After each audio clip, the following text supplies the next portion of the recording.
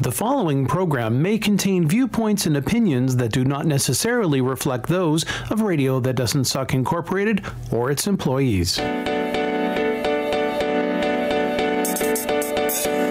Welcome to Real Estate Toronto, the radio show about buying and selling real estate in the Greater Toronto Area, with Aura Ross from the Mulholland Ross Real Estate Team. 30 minutes of hot topics and indispensable advice from experienced professionals that work for you. Now, on with the show.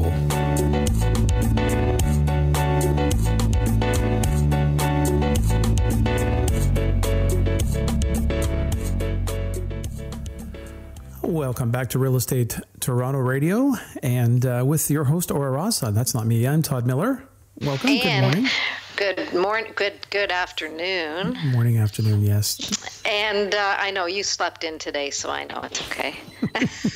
It's morning to me, and it's morning somewhere. That's right. And, you know, just for our listeners, we now have realestatetorontораdio.com where people can go in and hear all our old shows. Great. And if it's easier to listen via YouTube, we've got them there on YouTube as well as podcasts. So, lots of opportunities to catch up on our old shows. No reason not to listen. There you go. I like that. That's a good handle. Take us with you anywhere. So what are we talking about today?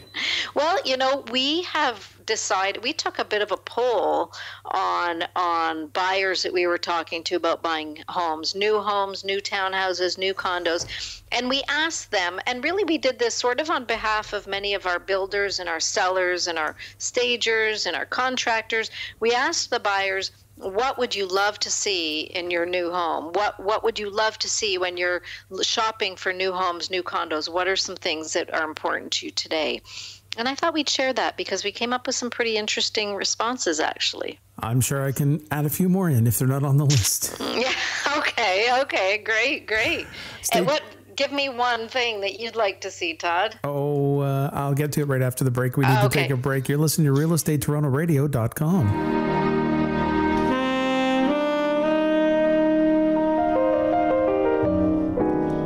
The music you'll hear on Out of the Blue will be jazz for the most part. No specific styles or genres. Every piece of music is handpicked to deliver quality performances. Out of the Blue can be heard on rtds.ca, live Mondays 1 to 3 p.m., and encore performances Tuesday to Friday, anytime on demand. It's the true spirit of jazz, a touch of everything and then some. Thanks for listening. I'm Larry Green.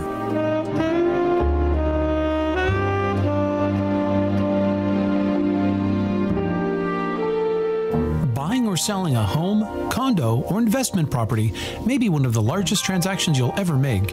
It's important to gather as much information as you can, and preferably from experienced, successful professionals. When it comes time to make your move, call the Mulholland Ross Real Estate Team with Keller Williams Real Estate Service at 416-230-8500 or visit www.realestatetorontO.com. Whether you're making your first move or selling your much-loved family home, the Mulholland Ross Team offers over 26 years of real estate sales and service across the GTA. Listen every Sunday at 4 p.m. here on Radio That Doesn't Suck to hear the team share advice and information that will assist you with your personal wealth through real estate. Questions or topics you'd like to see covered? Email info@realestatetorontO.com or call the Mulholland Ross Team at 416-230-8500. Well, there may be a sort of new website, but the phone number has remained the same and the location is the same. Absolutely. Your wonderful new office? At 246 Shepherd West in Toronto's Willowdale West community at Yonge and Shepherd. A very fine community.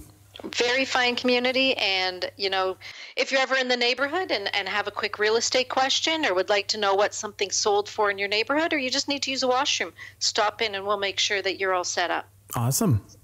Yeah. So, exciting topic today. Exciting topic. I mean, who doesn't love to talk about what they would love to see in their new home, whether you're buying a new home or not? I mean, bring that up at any dinner party and it's going to take over for an hour and people might not even be making a move or renovating, but they still love to talk about what they wish they had in their new home. And from what I've discovered in my own personal experience recently, I have the technology thing. I want to get in the house and I want to set the TV up and the stereo and the entertainment. And my wife, being more practical, is setting up the kitchen and getting clothes out, Oh yeah, so everybody's got different things. You're right. So funny you bring that up. Number one on the list is the smart home. People want the ability from their phone or their iPad now to turn that alarm on, which we know some of our service providers allow, right? Turn the alarm on, turn the lights on, turn the heat up or down. So there's all sorts of things out on the market now, from thermostats to lighting, everything, alarm systems, where you can, from your phone. So this is what I love.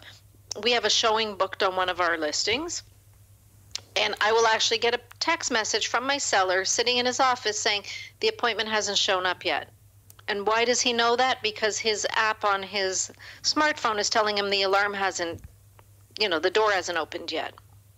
Well, funny you mentioned that, because I got that offered to me, so we set it up here at our new facilities, and it is great. There is something cool about laying in your bed, and just before you get up, you adjust the thermostat up a couple of degrees. Ooh, before I you like that. before you pull the covers down. It's pretty sweet.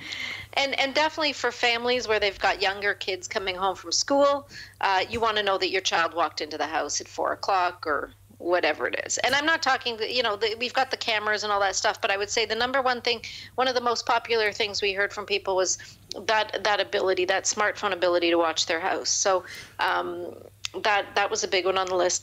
I got to tell you, I was shocked about a couple of the responses. I thought we would see a much higher ranking on the efficiency items. So the insulation, the geothermal heat, solar panels, anything that I thought getting off grid would be a little more important to people, but it looks like the toys are taking precedent over the practical. Now, is that an age thing? I mean, I would think that being more, earth friendly would typically skew to someone that's in a younger demographic. Just my opinion. I'd have to actually cross-reference that one, so it's I can't really comment. But I was disappointed because when I was posing the question, I had put my own answers already on the page, and the very first thing on my list was LED lighting and geothermal heat, solar panels. Those are my first three. Really? Yep. You have to have a really good southwest facing house to do that, those solar panels and the geothermal heating, I would think. Geothermal goes into the ground, so it doesn't matter where you're faced, but solar panels, you're right. You need that exposure. And certainly adding something like that, doing a renovation and adding geothermal heat may be cost prohibitive. But if you're building a new home and you're spending $700,000 or $800,000 doing it, spending the extra 30 or so to go geothermal, in my opinion, if I was buying new, that would be really important to me. I like the idea of getting off grid. Yeah, and it just says that even when you're considering a new house, those things are easier to put in while you're building than aftermarket. But as I've learned, you can still retrofit a lot of this stuff into an older home. It's not prohibitive to do it. It may cost a little more, it may take a little more time, but it's possible. It is possible. You're absolutely right. And so here's another one that actually was fairly high on the list. It wasn't at the top. Elevator. Oh. And this has been my question, with all the new homes going up around our city and everybody talking about the demographics. We are walking into a period of time where our seniors are going to outnumber our young folks. They're still in their homes because, our seniors are staying a little more active and all that stuff. It's a little surprising. So where the comment came about the elevators was not so much people saying, I want an elevator. The conversation was more, we are shocked we're not seeing them. With everything going on and the changing demographics, we're surprised that a builder who's building a now almost a 3-story home now where that garage is raised up are not at the time of build adding that elevator. It would keep people in their homes longer. It would open up, it would create a bigger buyer pool of people in the coming years, more people would be able to use that home and purchase that home. Even for in-laws that come and visit, it's like, Mom, we got you up on the 4th floor for your nanny suite or your in-law suite. And then, Mom's got to climb those 3 or 4 sets of stairs or take the elevator. Or what actually happens is a lot of families trying to adapt their current homes for their parents, turn their family rooms, that beautiful family room with the fireplace, they actually wall it in, and they create the nanny room or the grandma room or grandpa room, sorry. And so, it was funny. A few years ago, we had a builder who was building beautiful homes and nothing different other than he made his main floor powder room a 3-piece. And his theory was, if you ever have your parents over, they can sleep in the den and shower on the main floor. And I was shocked how many people would come look at the home and go, why would you make the powder room a shower? We don't, and it's like, who cares? What do your guests care if there's a shower in the room that they're using to go to the bathroom? But it doubles as another for another purpose for your senior family that even come to visit or live in with you. But I think it's a brilliant idea. Elevators, main floor 3-pieces. Why not create ease for those of us who are aging? Well, I totally agree, because I think on most main floor where you have a powder room, there's typically a closet on one side of it, and it's not really that much work to shoehorn in a very functional shower. Yeah. And I think if you're building a home today and you were thinking about your own uses in 10 years, 20 years, and who might be living in that home after you, suddenly some of these things start to make sense, right? Yeah. The builders building on spec are not thinking that. They're not worried about who the buyer is in 20 years. They're going to sell it this year. Right. So, again, keep that in mind if you're designing your own home anyway. Another big popular on the want list is separate entrance to the basement with potential for in-law suite. Nice. Yeah, and that's what we call job security as well, because I think a lot of families who want that apartment aren't actually looking to create an apartment today or don't want to have rental in their house. They're looking again at what if down the road. Maybe I retire and I'm going to travel. Wouldn't it be nice to have someone living in the lower level and paying our taxes? So, and of course, for our young buyers, it is a huge benefit. Why is that? Well, it supplements their monthly income. I see. Okay. Yeah.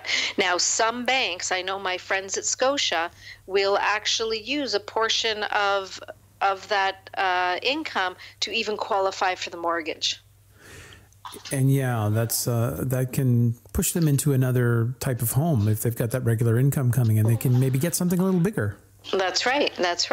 So if you're building or renovating, and certainly renovating for the thought of maybe selling in a couple years, I'm not saying go out and add your kitchen and everything like that, but if you've got the bathroom, if you've got the family space and all that stuff, think in terms of how could this effectively be converted to an apartment. And if there's little things you can do, the value of your home goes up. Yeah, and again, what I'm hearing you say is don't think about your needs now. Keep in mind your needs in the future. Keep in mind, in previous conversations, my thinking is your house is your home. And if you're buying a home for a 10 or 20-year plan for yourself, then I only want you to think of yourself. I get concerned when I have people, or even our buyers, they're buying a house or somebody's doing a renovation and they say, I'm thinking of renovating my bathroom. Will I see my money out? And I say, how long do you plan to live in the home? And they're like, 20 years. And it's like, honey, in 20 years, whatever you renovate today is dated. Yeah. So will you get your money out? I'm pretty confident your money will come out in 20 years. And so for those people who are doing things to your home, think in terms of this is your home. You love it. This is your sanctuary. Do what's important to you. If you're thinking of selling in 6 months to a year, then you might want to be more in tune to what are the buyers looking for today. Exactly. Right? Exactly. Yeah. We've got a minute left before break. Anything short we can cover? Okay, I got a little one, which is pretty obvious, actually, and that's the high ceilings. Everybody wants those 9 or 10 foot. Now we're seeing 10 and 11 foot ceilings. Yeah, you want them until you have to paint them, and then it's like, oh, why did I ever get those ceilings? Or change a light bulb. when you have to call in help to change a light bulb, we've got some design flaws going on. But well, in one of my previous houses, I had lights over the stairs going into the basement, and it was probably a good 14-foot span before where you stood to where you could change the light. And it was almost tempted to go and rent a cherry picker to go and change the light because it was just... how's that going to happen? My theory, and all these new homes with their beautiful outdoor lighting, same thing. You have to hire someone with extended ladders and scaffolding to change the light bulbs. So my theory for you guys is when your light bulbs go out in those hard to reach places, just call us. We'll sell your home and we'll find you one where all the light bulbs are working. And you'll throw in a couple of free light bulbs, will you? We absolutely. Absolutely. On us. Okay.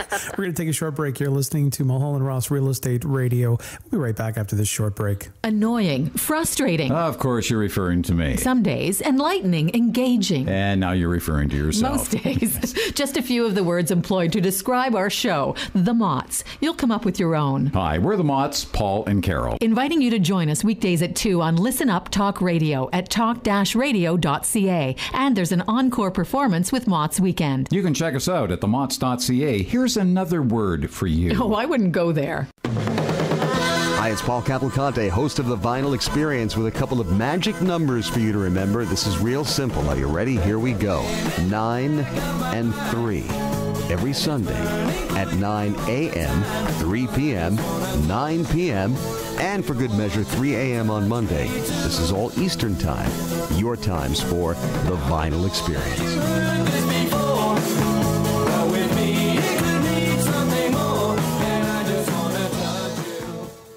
Welcome back to realestatettoronto.com radio. Hey, thanks for having me back. Well, yeah. You're here every week. I know. You can't get rid of me. Yeah. You know what? I thought it would be important to mention.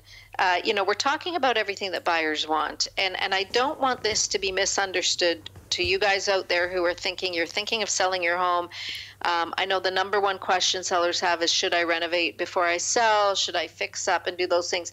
I definitely don't want people walking away from the show thinking, oh my gosh, if I'm going to sell my home, I have to raise the roof and I have to add solar panels and I have to change all my light bulbs and I have to renovate my kitchen and that, we this is a common thread we talk about in the show.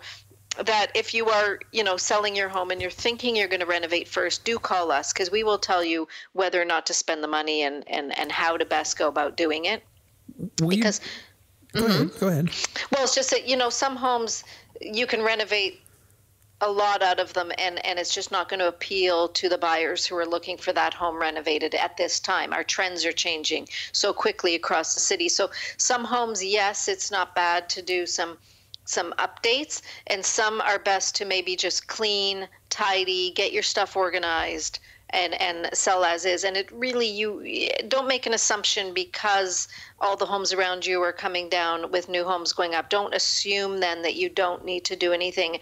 At the same time, don't assume you need to renovate. Just really give us a call because I'd so much rather save you a few bucks now. Oh, and absolutely. Frustration. Yeah. I think it's worth a conversation because even if you say, I'm selling to a builder, I don't want offers for, someone to live in it. A builder, as we've talked about, may want to rent it out for a while. So it may need some updating, but that doesn't mean go crazy and change everything. It means what is reasonable, what is expected.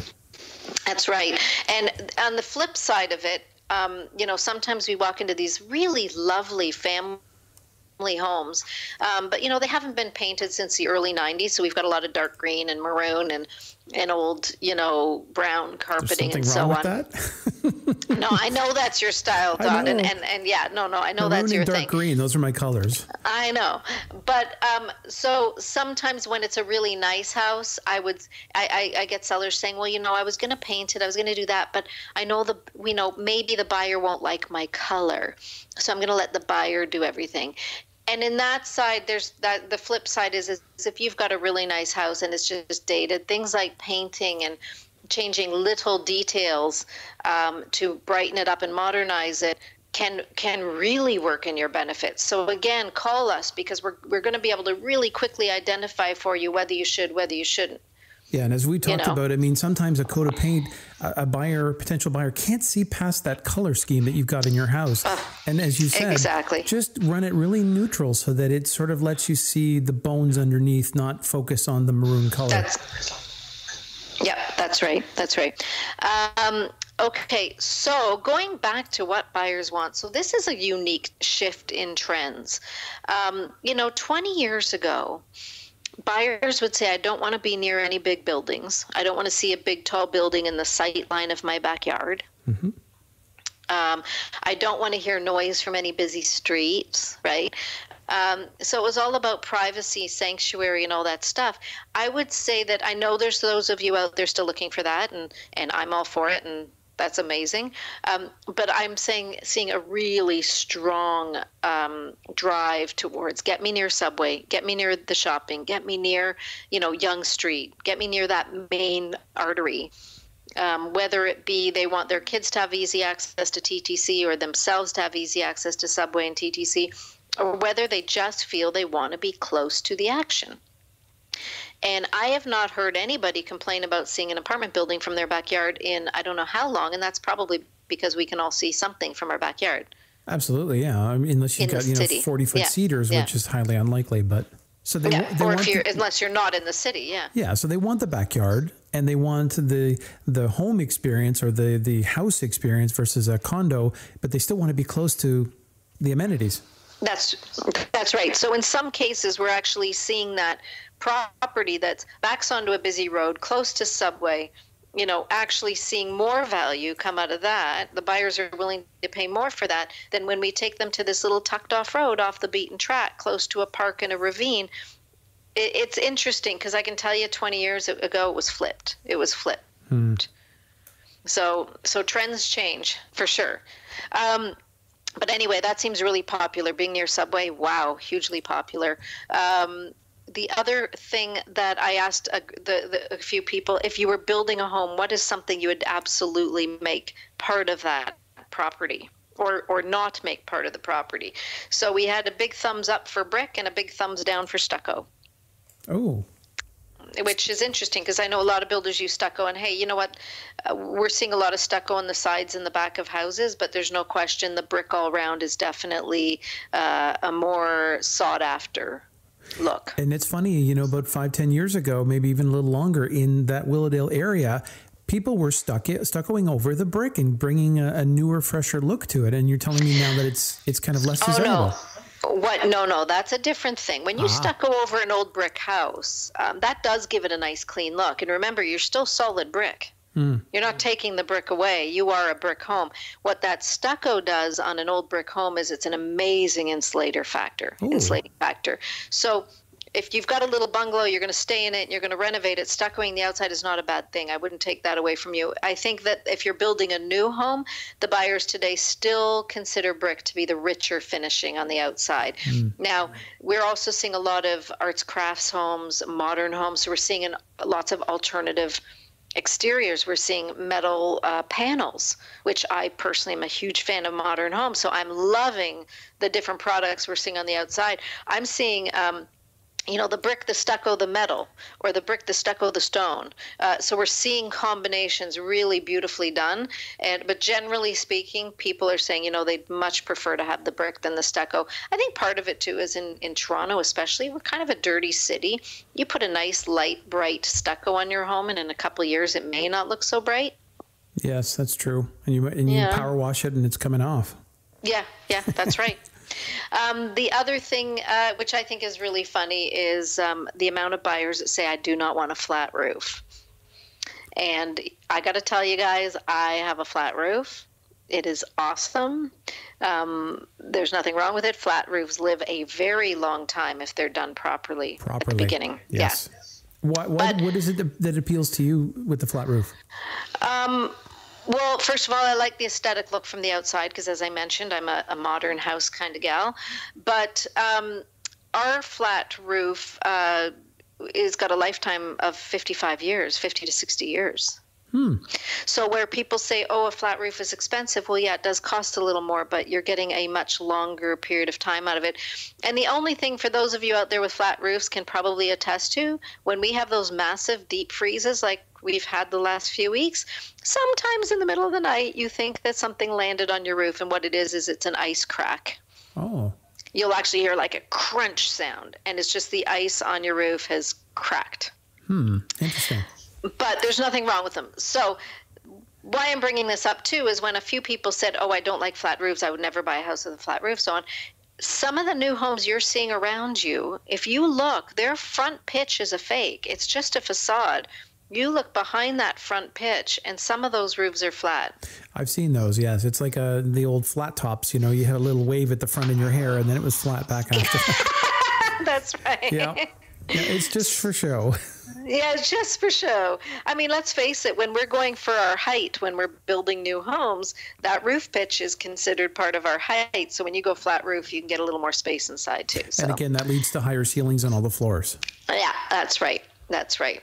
What about you, Todd? As far as, so here was the other one. I asked people modern or traditional, And I ask almost all of our buyers that. I mean, certainly looking for new homes, it's my first question, modern or traditional.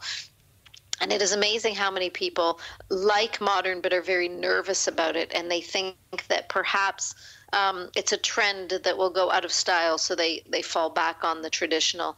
And today we have builders calling their work transitional, so they're taking modern elements and putting it into the more traditional look and feel of a home, so that the buyers can have a bit of both. But what about you, Todd? What are you, modern or traditional? I think anything you choose, whether it's traditional or modern, it will become dated, and you have to be okay with that. I mean, if you go for a house that looks like a barn, you know that it's out of style. It may come back. And similarly, you may get something that's ultra modern, but in, 4 or 5 years, what is considered modern may change, and it may be retro. We may be going back to barn-board basements. So you kind of just have to be okay with it and know that at some point in time, you might have to change it. But I kind of like a blend. I'm in a house now where it's from the exterior, it looks kind of very old, but when you come in, it's got a very modern kitchen. It's got elements of both. So okay, there's your transitional. Exactly. That's yep. No, that's great. That's great. So for sure, I think that is our most popular want right now on the new homes, is people want that. They want that modern feel, like that modern open concept kitchen. But they like that traditional, the traditional moldings, a nice fireplace, things like that make it a little more traditional. And I like my house a little schizophrenic, where you're looking at it and you go, I can't decide if this is, a farmhouse or, an upscale condo, but. Yeah, okay. You like it all mushed in there. Just one room to the next. You can't tell where you live. Okay, here's another one for you. Corner versus non-corner. Your house is on a corner property or a non-corner property. Does it matter to you? It depends on how busy the street is. If it's a busy street, then you've got traffic coming both ways. And also with corner lots, sometimes they're a little irregular, so it makes it a little challenging, where you look from the front, you go, wow, we've got lots of property. And then because it goes back, you've got a very tiny backyard. Okay. So on the flip side of that, because we're so opposites, Todd. It's amazing we get along. I like a corner. Now, I would agree. I may not feel that way about siding onto Bloor. Young and Bloor, great place to put a house. Yeah, actually, that would actually be an awesome place to put a house. But I may not want to be siding onto a very busy street. At the same time, I love the idea of being on a corner in a quiet neighborhood, because I can have more lights, more windows, more garden, a little more space on that side of my property. You don't have another house jammed right up beside you. You're absolutely right. One less neighbor. Not that I don't love my neighbors, because I do, but definitely one less. If you're having a party or something. As long as it's on that neighbor. So we're not talking about you, that neighbor. We're talking about the other neighbor. That's right. My neighbor that's listening, I love you. Yes, absolutely. We're going to take a short break, and we'll be right back on Aura's last radio show, according to her neighbors. RealEstateTorontoRadio.com. What's new?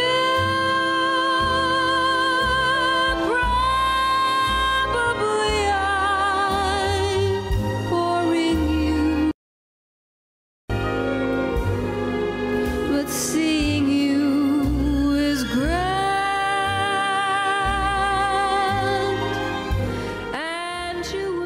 back to realestatettoronto.com radio. realestatettorontoradio.com. We have a new one. I'm going to have to write There you that go. one down. I know. We'll have to get you into that script. Yeah. Yeah. So, Todd, you ready to build your dream house now that you know? Yes. I know what everybody else wants, and I'm going to build the perfect house that will appeal to every buyer. Everyone. So that I can sell it right away. Yeah. So, on that note, I'm sure, the one thing we find is most of the people we're working with, when they already have a home, now we call them second-time buyers or move-up buyers, right? I have a house and I'm ready for my next one, my bigger one. And we do find that's actually a big question for them. Do I buy something built, or do I build where I am, or do I buy a lot in the neighborhood I want to be in and build there? And we've talked about this before because, the debate is, do I buy something already done, or do I build a new home and get everything I want? Yep. Right? And it's a huge question. Again, please, I invite you to call us. We will share everything we've learned over the 30 years via our own decisions, as well as our hundreds of clients who have had to make these decisions and what the pros and cons were. I know that building a home is a huge full-time job, even if you've got the best builder, and there are some awesome builders out there, but you really need to be involved in this process if you're building a custom home. So it's a lot to think about. It is, and the first starts with a conversation, a cup of coffee with you to figure out what you want to do, because you obviously have a house and you don't know what to do with it. So talk to Aura and her team and figure out where you want to go from here. That's right. You can reach me at 416-230-8500 or log on to realestatettoronto.com. And spend Sundays with us, would you? 4 p.m. every Sunday, and you can spend Saturday afternoon with us if you want. If you're listening to podcast, we are available 24/7, not live, but we have lives. We'll catch you right back here next Sunday.